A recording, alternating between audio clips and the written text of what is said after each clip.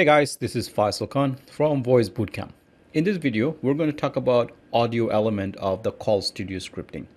Now you probably already know about this element, but we're going to go through a couple of different scenarios to see how you can utilize this in various uh, different type of applications or different requirement, for example. So I'm going to walk you through the static audio element, the initial audio group. We're going to talk about say the smart. We're going to talk about how to pass audio file as a variable, both element data and session data.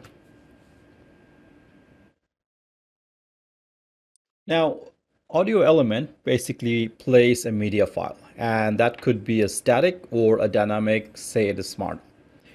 As you start the script, somewhere you will see an audio file that asks you to play an audio prompt. It will be identified as audio underscore numeric digit. However, you can rename it to something like more meaningful, like welcome prompt. Now, every audio element will have a series of an audio group. Now, some will have only one initial, some will have more than one audio group. Under the audio group, you can create multiple audio item where each item will play a particular file, or it could play a text-to-speech server conversions, or even say the smart. Now, because we currently don't have a text-to-speech server in this particular lab. So therefore, I'm not going to be able to show you the TTS server. However, in the subsequent lab later, I will show you how to use the TTS. Now, audio group settings, when you go to the element, you'll see that there is an audio tab, and there you will find an audio item. Now, once you rename it, if you want to, you can obviously specify the audio file name that you wish to play.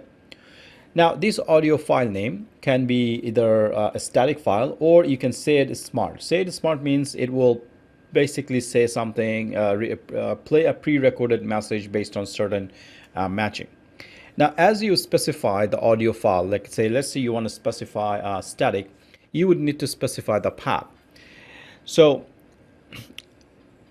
this path will depend on how your project is configured with the default audio path. If your project is already configured with the default audio path, then you can choose this option.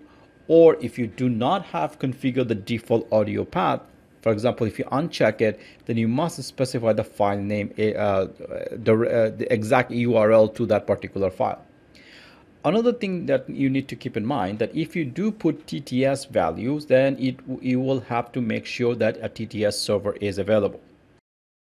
Now, each audio element